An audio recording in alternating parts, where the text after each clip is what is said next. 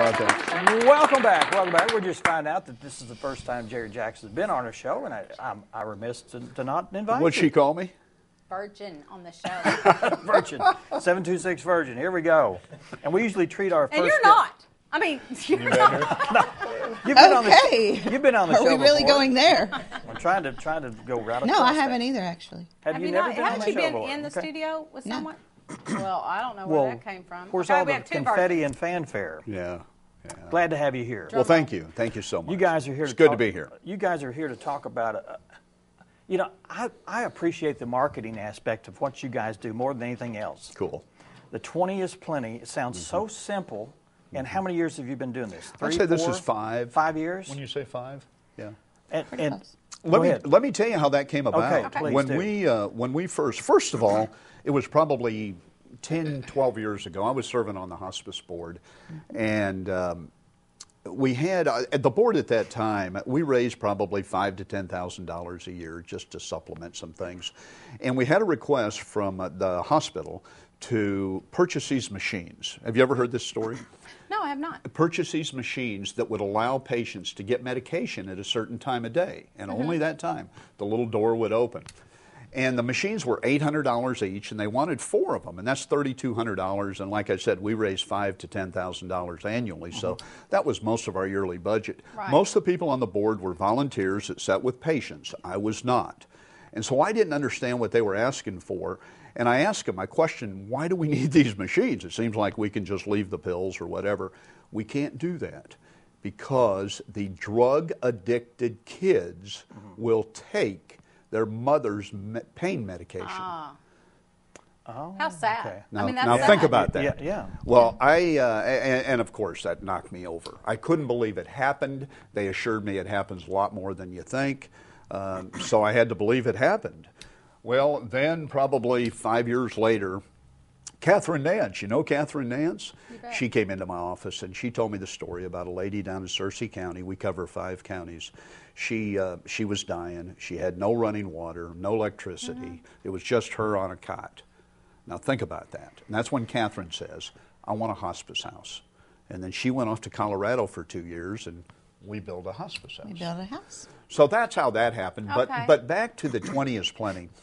Once we built the house, we knew, and the main purpose of what we do is we take care of the patients. We pay for the patients that can't pay for themselves. We made that commitment to NARMC that we would do that. The first month that we were open at the house, we had no idea what we were doing.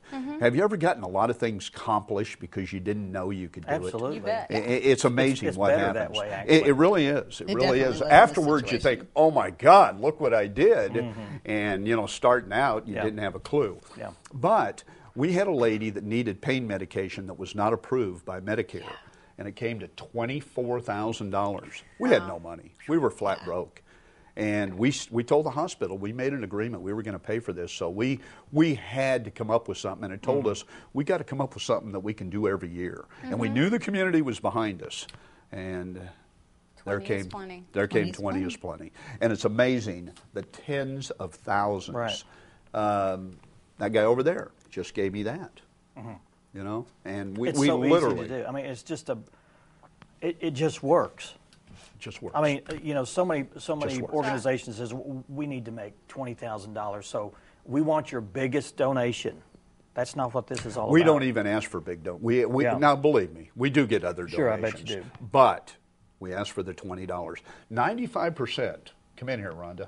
95% comes from the $20 donations. $20 Really? donations. Yeah. And it's incredible because people want to be a part of it. They Yeah. want to know I helped build that. Yeah. Yeah. And it's so cost awesome. restrictive if they know they can't give more, and you're asking for more. Right. Exactly. This is expendable money that they have, so it's They Well, it's feel not they're as always big a part expendable. as Sure. everybody else, Yeah. and they Exactly. are. And because they are. that's your cap off.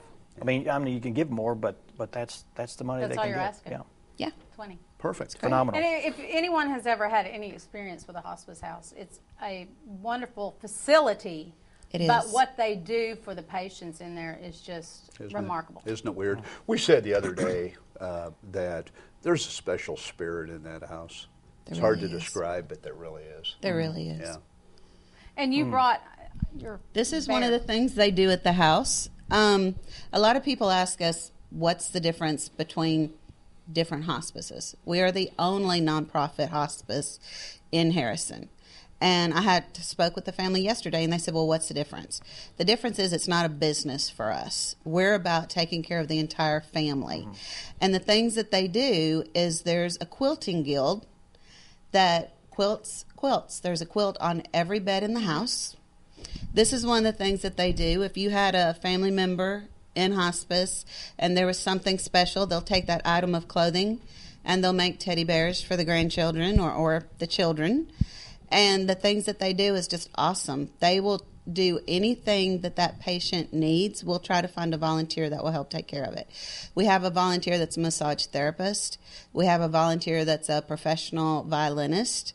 We have, and the food is huge. What they will do is people in the community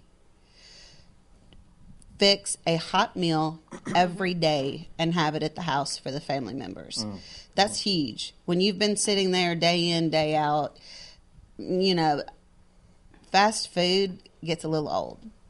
And to know that it came from the community that's caring there, that may not be able to be there for you, but they're still caring about you anyway. Right. It's the churches, it's individual people, and it's just amazing the community support that just comes pouring out. I wore my obnoxious neon green, yellow, whatever color you want to call it, to Bible study because we had KHOZ that morning, I think. So I was running into class, and of course I'm running late, and I'm wearing this 20s Plenty, and this lady goes, oh yeah, by the way, while you're here, I don't want to forget. And she gives me a $20 bill. Yeah.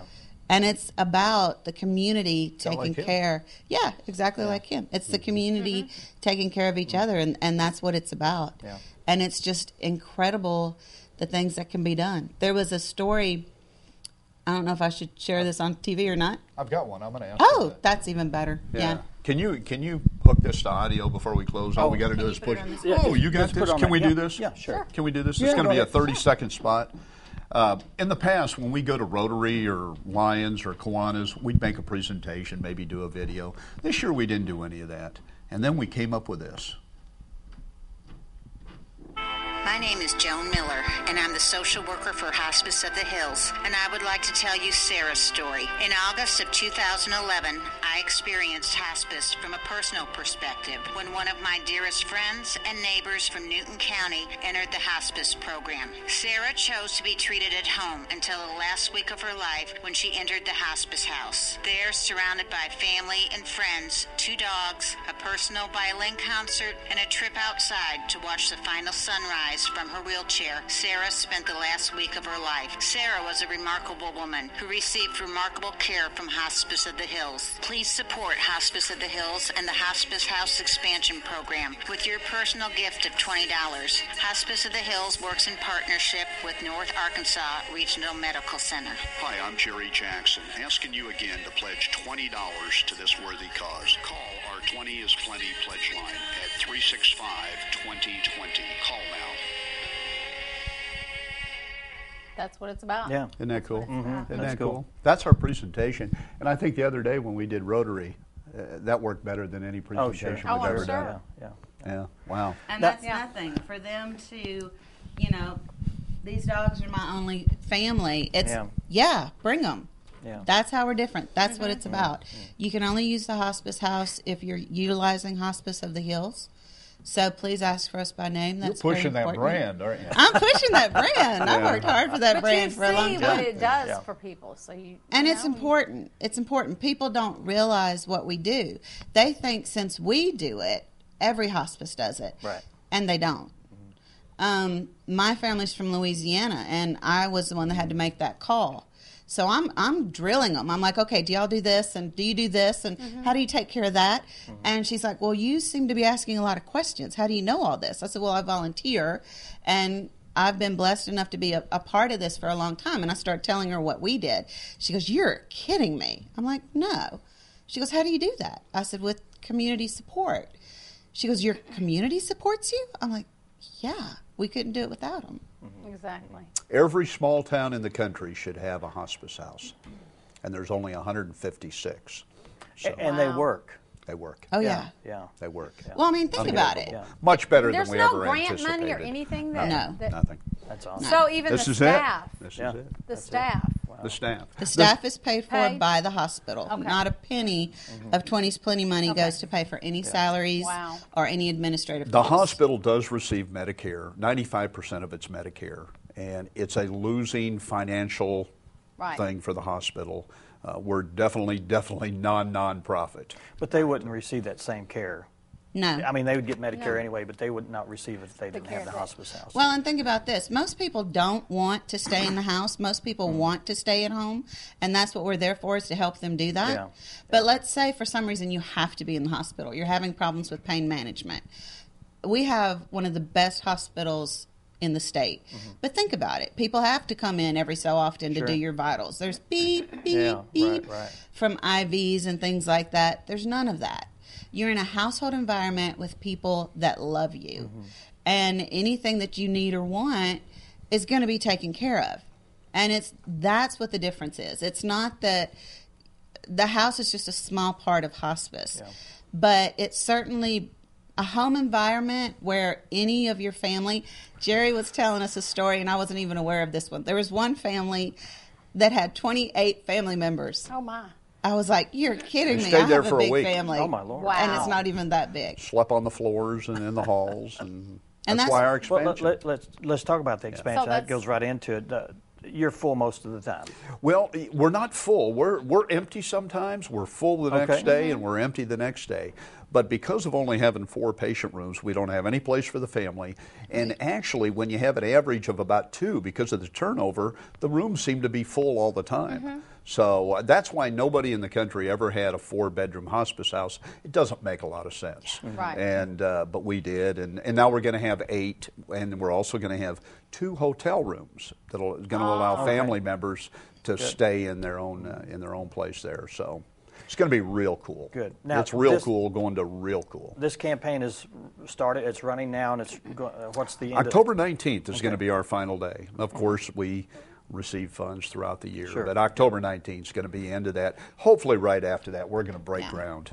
Good. Awesome. How can people give? 365-2020 is the number, and then your wonderful website. We do have a brand new website. It's fabulous. It has something else that no one else has. It has an encouragement tab where if someone goes into hospice, they can start their own blog and they can say, "This is how I'm feeling today." Other people can respond. They can load up pictures. You remember when we were 6 and, stealing pears out of grandma's Yeah. pear tree? Any kind of stories, it's right there on the website. Whenever they feel comfortable, they can log on and see who else sent them messages. Yeah. And then they can send out one blast instead of trying to contact 40 people by email. Yeah. And it's great for the family, too, because family can help maintain that as well. Can you make a donation on the website too? Oh, definitely. Definitely. Definitely. Okay. In fact, that's the best place because it's done electronically. Goes right into our bank. No Good mailing. deal. I don't have to haul these around. I love to, Dave Fitton. Well, it's a great program, and it's been going on for quite a while, and it impacts people. It impacts all of does. us. So and it's easy to give, very easy to give, and we want that to be a success.